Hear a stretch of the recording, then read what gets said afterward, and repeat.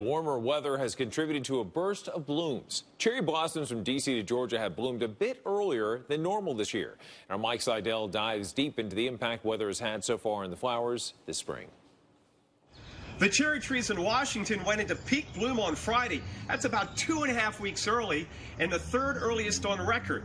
Now, most of those trees in the tidal basin are Yoshino cherries, and it's the same tree I have here in my backyard.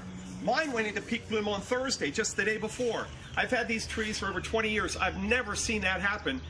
Being this far south, they usually peak bloom at least 2 or 3 weeks earlier. There are two things that cause trees to leaf out and bloom in the springtime.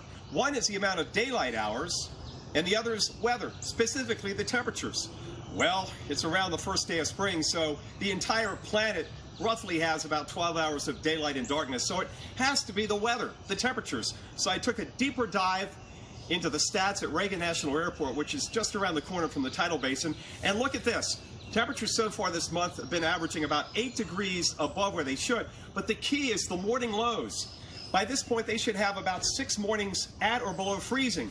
Since March 2nd, none of the mornings have gotten down to freezing, and most of the mornings have been very mild in the 40s and 50s.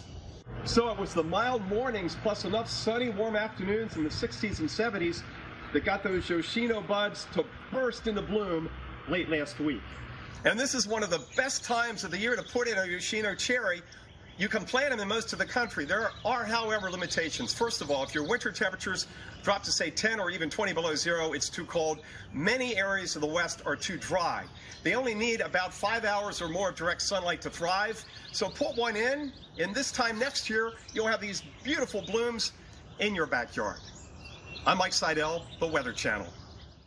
Who knew that Mike Seidel had a green thumb? But he does.